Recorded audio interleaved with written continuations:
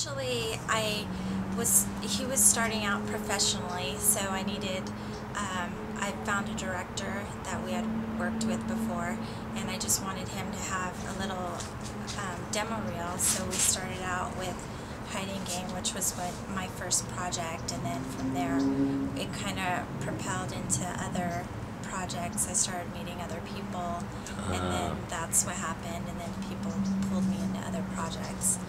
So that was his first real lead project, and then other things happened from there. You get to take on the lead role, and then everybody says, wow, good film.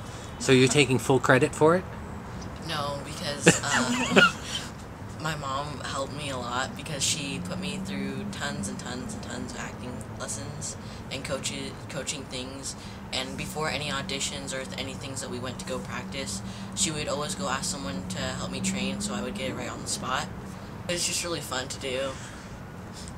Like, if I just had fun with it, then I know it's already going to be okay. There was certain lighting, but then the director wanted to keep that dark feel to it because of it was a night scene. Yeah, because I noticed when going through the movie, sometimes you're not sure if you can really see what's happening, and then it sort of adds to the suspense of it in some way. So that was intentional. Yeah.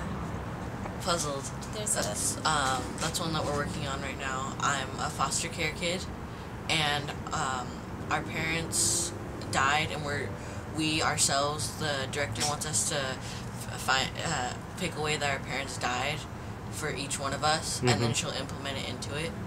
So we have to do a little work by ourselves on the story too. What do you like most about acting? Seeing other people that I can act with. So the interaction? Yeah, and then making a fake scene and then playing it.